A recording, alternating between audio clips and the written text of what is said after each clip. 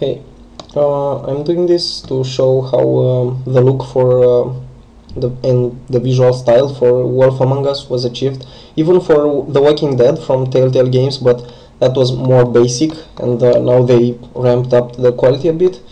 I'll work on this face. I made a generic face very quickly, so sorry for the bad topology, but it will do fine for achieving what this tutorial is about. I set up a simple wall, so I'll have even an environment to achieve the complete look. I worked a bit on the eyes first, but let's texture this.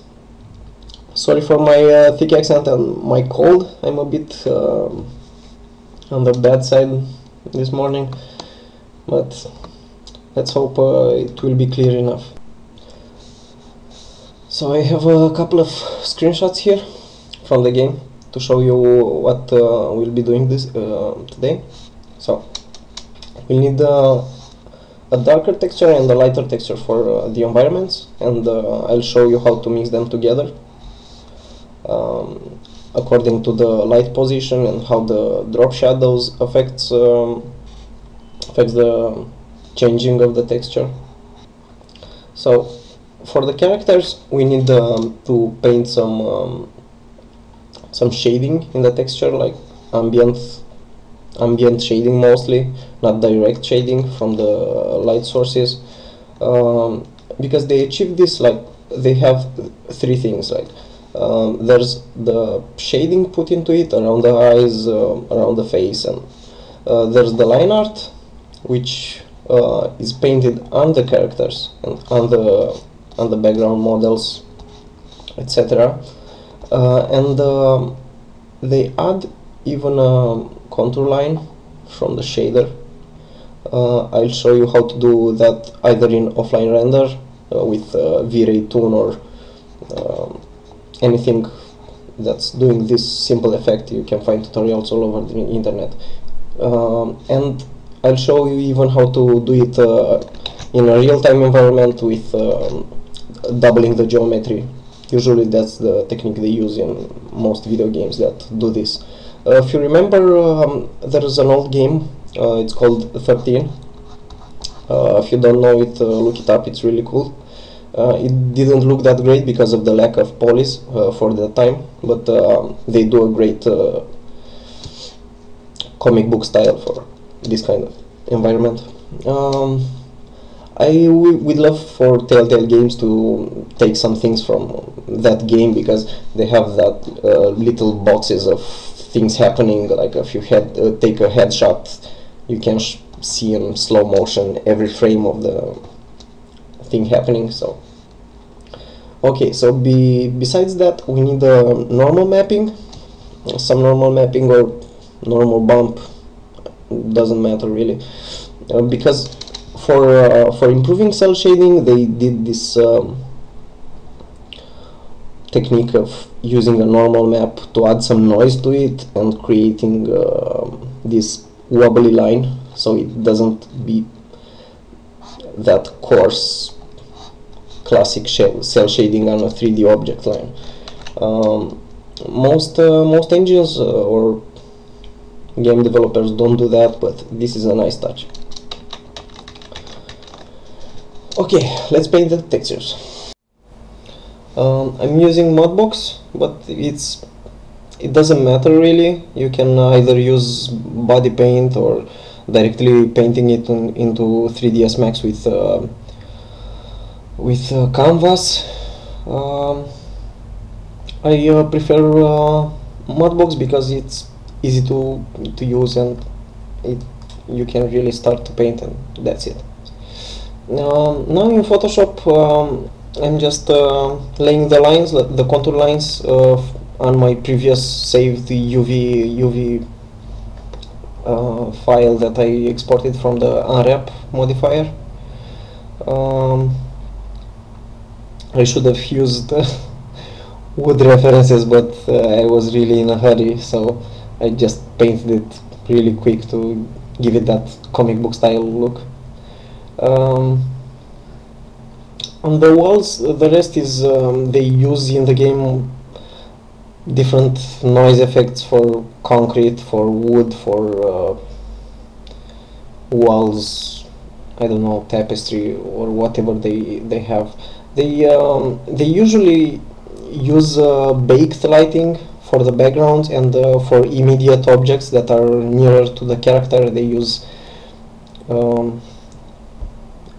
this kind of shader to achieve the shading real time. Okay, so with our texture finished, we need to make the dark texture for the unlit areas. I'll be using the lion layer to create a mask.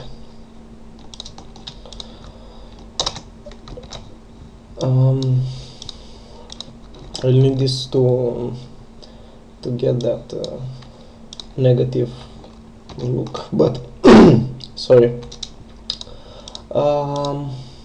And I'll be using this to bring out the color from the background in the lines.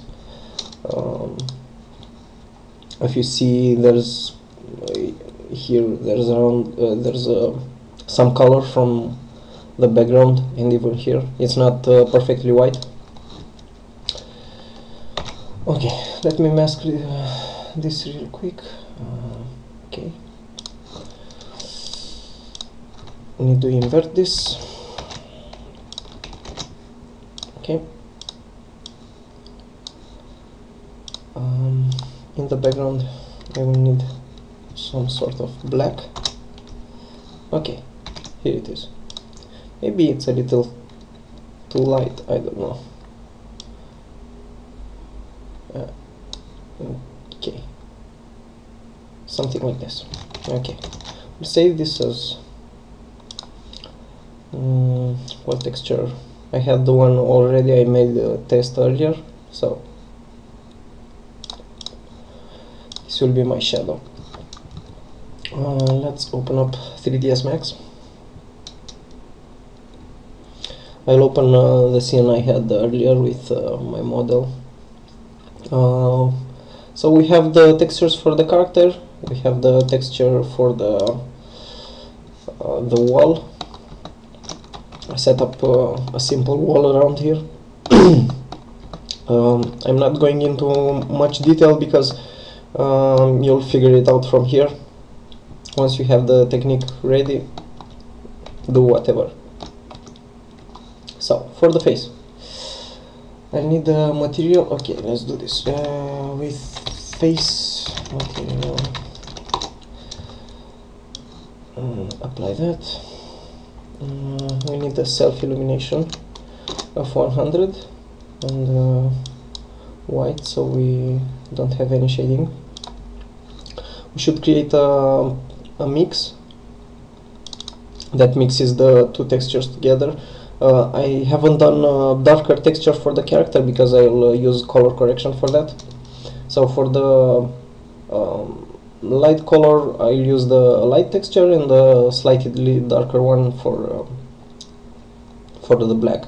I mix those two together with a gradient ramp that will be solid to get that cell shading.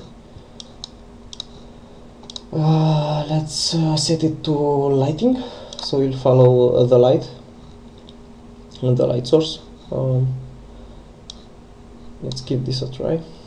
Create for the hard shadows, let's use not a very light, standard target spot. Okay, a bit up. I'm using Vray, so you can use ray trace shadows, but I'll be using Vray, and so I get very sharp shadows from it. No area shadow, just simple. Okay, this is kind of okay. I'll pull it even further away. Okay, this is half decent. For the environment, I'll do the same. Clone this material and this will be my background, and in this I'll mix the let's see how it looks. Okay, the thing is I have Vray shadows, Vray tone activated,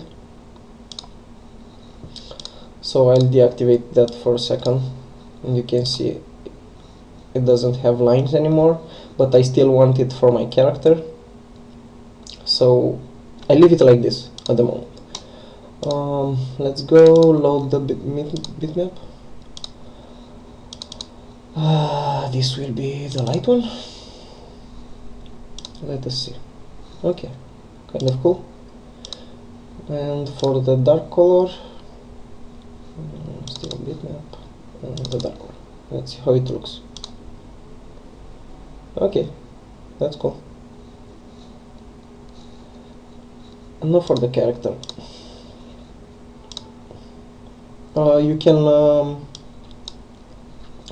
play with the settings and find something that works with your lighting condition and gradient settings.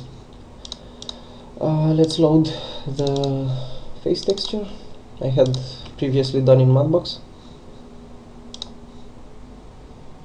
This should be it, but in the dark areas we don't like this harsh result, and they have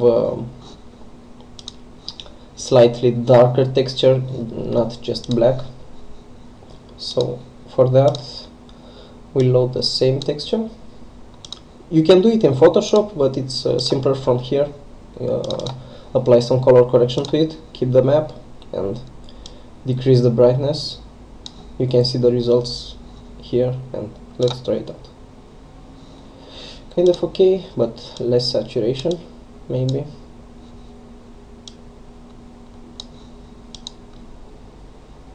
Okay, this is cool.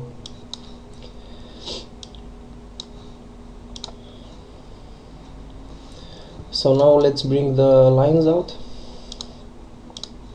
We don't want lines on the wall, so I'll exclude it from exclude and add, click on the wall, and there you go. It will apply the lines only to the character. Okay, so this is our final result.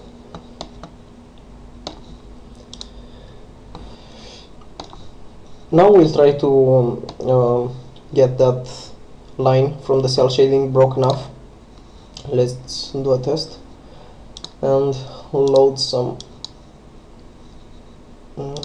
normal mapping. Let's go to bump, normal bump, and now just load. I found some noise on the internet, some generic noise, and let's try this. It's a bit too broken off, so I'll lower the value. Let's go to with 10.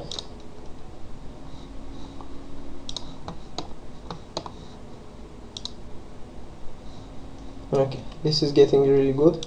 It's closer to what they achieved here. So that's it for the normal bump. Okay, so I have this in offline, but I want if I want to get a solution like this in a real-time environment with the contour line, I'll isolate this for a moment. No, let me isolate the eyes. I have this isolated. I'm cloning this to use as my contour line. I'm assigning black material with the self-illumination of 100, perfect black, ambient black.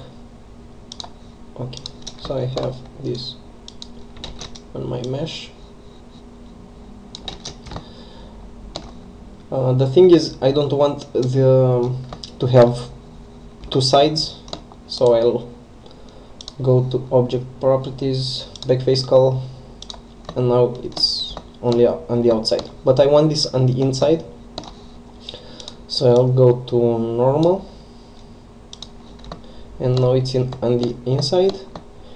And to make it a bit bigger, go to push, and now set the value for the line.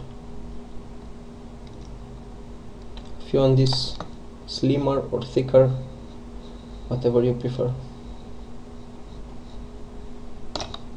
Okay, thanks.